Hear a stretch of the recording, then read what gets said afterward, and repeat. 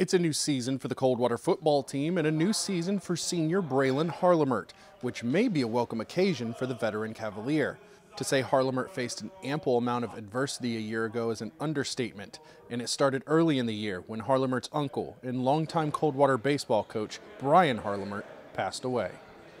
I just remember the day I was at TriStar the whole time, and I remember looking at my phone, seeing the text from my cousin Evan, and freaking out honestly right away. We ended up going to Evan's house, and it was just a sad day and sorrow time. So we're still trying to get through all that and just take it day by day.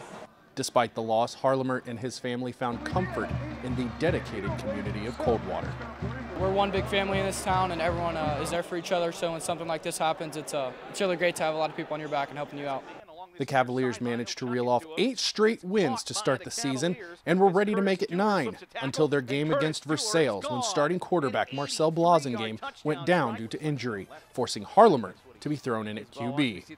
There he shined, helping the Cavaliers to a 1-point overtime win, providing him the confidence needed to move forward.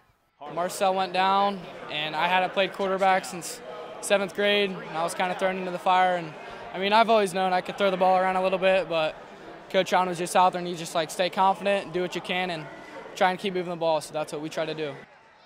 Facing so much adversity in one season is enough to make or break players. For Harlamert, it meant being named an all-district wide receiver.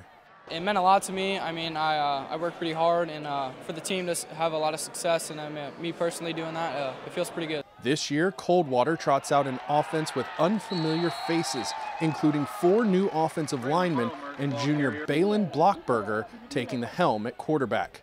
Despite the inexperience, Harlamert understands a talented group of skill guys on both sides of the ball can help spell another winning season for the Black and Orange.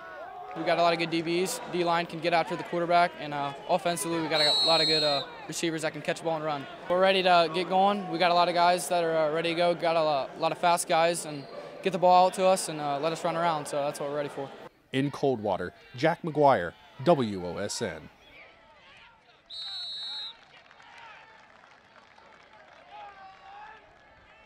Harlamert gains 1 yard on the play.